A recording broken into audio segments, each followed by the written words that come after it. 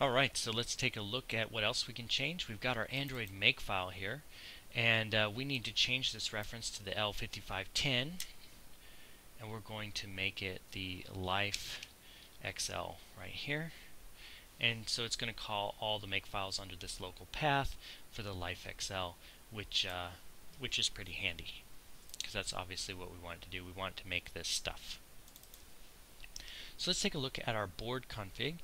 We see the device path right here is device Hawaii L5510, and we actually are not using that. We're using device blue Life XL. And obviously if you're doing this for your phone, it's just going to be whatever the path that you made for your phone. You're making it, but the general rule of thumb is the device with the manufacturer with the model of the phone as the name. So now the board platform, we know that we have an 8916 Snapdragon 410, and it has a Qualcomm Arduino 306. So this is true. We don't have to worry about changing that. The bootloader board name right here is 8916, so that is true. That can stay the same. Architecture, we have ARM. It's Neon compatible. It's ARM EABI version 7A, A53 Cortex, V7A Neon, CPU SMP is true, and have TLS register is true. All of that is still true, so that can just stay. How do I know all of that is true? You're probably wondering that. For one, if you don't know for sure, research. We talked about that in research, but if you recall, we made that video of us using the device hardware info, and that video we can go back and look and we'll see that it's a Cortex A53. We'll see that it's an ARM EABI V7A, and so you can grab those things right off of that. That's why that device info HW application was so handy, and I truly highly recommend it. So all of that is true. All of that is good. So then we get down into a few other things.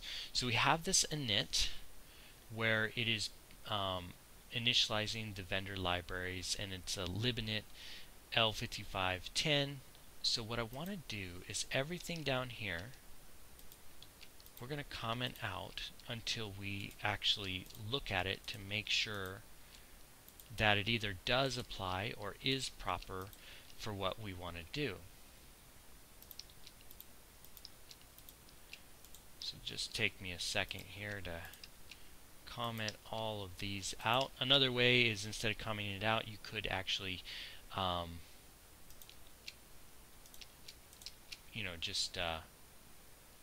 just have deleted that portion and maybe had the file backed up somewhere else and then copied it over.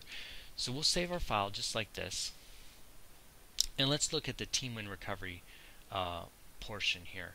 So device resolution 720 by 1280, that is the resolution of our phone, so that's perfect. Uses Qualcomm BSP, false. So this, if you don't know the answer to these, again, you're going to come down to research, or you can use trial and error, and research is definitely the better way to go. But since these phones are identical phones, I think that this portion is going to be correct.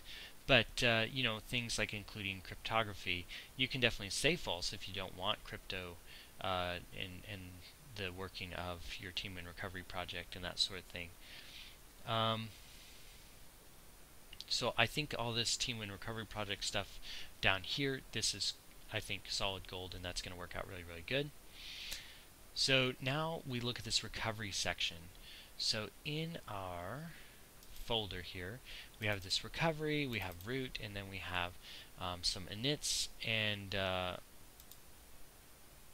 if we look under etc, we'll see this fs tab QCOM. And if you recall from our video from building a device tree from scratch for the blocks 2, you can actually pull this straight off of the phone itself. and you definitely want to check to make sure everything is in the right place, because when you're booting these, you want to make sure that they actually get booted properly. But what's really great is they're using device block boot device by name, and then the name of the thing that it's booting. So as long as you have all these partitions in your by name folder, then all of these are going to boot properly. So this actually is really going to be quite alright, leaving this just as it is. It does have USB out the go cable, which you could remove if you didn't want to have that, especially for your Teamwin recovery project, but it might be really useful to be able to plug in an on the go cable and a hard drive and backing up things that way. And then the external SD, that's going to be the SD card that's removable. That's block 1 partition 1. That is really handy, because remember that we had block 0 was our first device, is actually this whole device up here that we saw in our previous videos. So block 1 would be the next device, the second device, and that would be the that removable SD card. So this is really handy to have in there, so you can back up things as well. But once again, we can look back through our video and make sure that all of these are the proper names for the proper place for the partitions that are on our phone. In fact, actually, I can just bring it up right quick.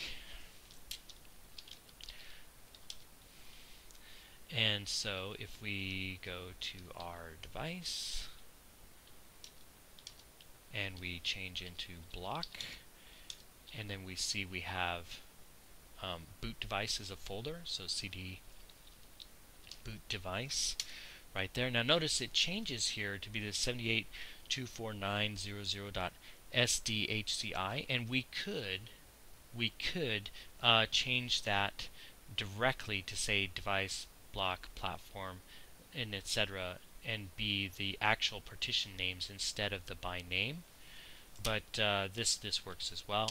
CD by name, and we can see all of our by name devices in there.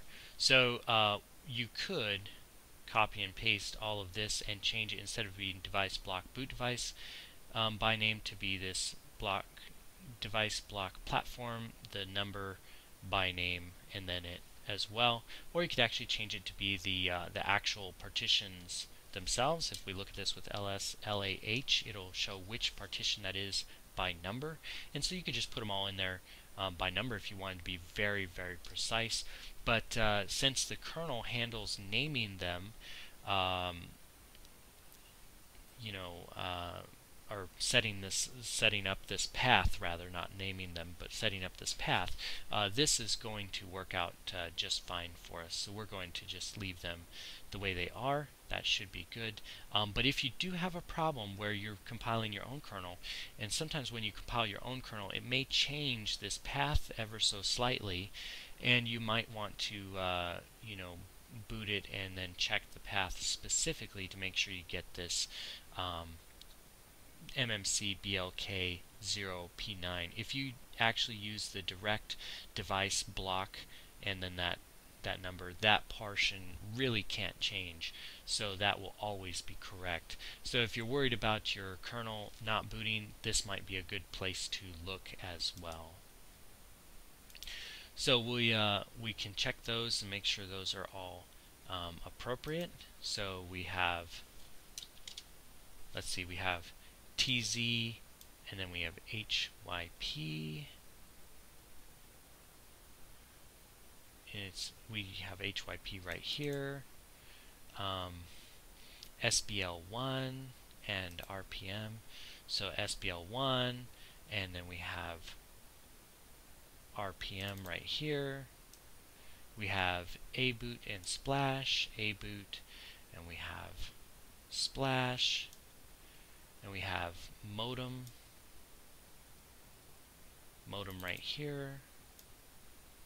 And so we would just go through and check all these. I'm gonna spare you the detail of me going through each one. And then you have the flags for that device, and so these flags are probably going to be okay since these are nearly identical phones with the same, essentially the same system on a chip and the same amount of space on them. So these flags should be good, but you can always check these flags to make sure they're appropriate. If you're not sure what flags to use, research is your friend. So once again, it's really great using a device tree from something else as a guide to help you know what things should look like and what they will be. So we're going to finish going through here real quick. Alright, done checking those out, and now we're ready to move on here. So we know that this FS tab is good. We know that we can use the ext4 and the F2FS file system. Now that, you notice in our TeamWin Recovery Project FS tab, we have ext4 and we do not have the F2FS. So if you don't want to use it, you can say no, I don't want to use it, because nothing in my FS tab is actually using it. So there's no reason to have it if you don't want it, but it's certainly a good feature to include in the future as well. So we're going to take that out because we don't have anything in our tree that is using it, just to make things easier when we're building, make things smaller when we're done, but that's definitely a good feature to include into yours as well. So then we need to find our partition sizes and set up all of our partitions. Now these had the exact same size of partitions and everything, so we can probably just use the ones that are in here, but the best thing to do is go ahead and look at that video recording we had made and get all of the right sizes from there. So let me bring that up real quick. Alright, so we bring up that video and then we can see the size of things like the boot partition size being this 2,000s and all that there, and then we can take a look at what we have here and we see that it does in fact match. Now notice there is a slight, what you might consider discrepancy of the number of zeros at the front. This is okay, it's just a different way of the notation. Here it's going to end up being the same actual size here. So those are good, and I was able to check through these and take a look at them, and these are good as well. So and the flash block size we can get from there as well, and that it is an ext4 board. So all of that turned out to be perfectly appropriate, since these phones have the same system on a chip and the same size of drive on them. All of that worked out really great for us. So that just leaves our init and our kernel, and I'm going to cover that in the next video because this one's getting a little long, and we're going to look at how we can utilize our kernel that we extracted from the device as well.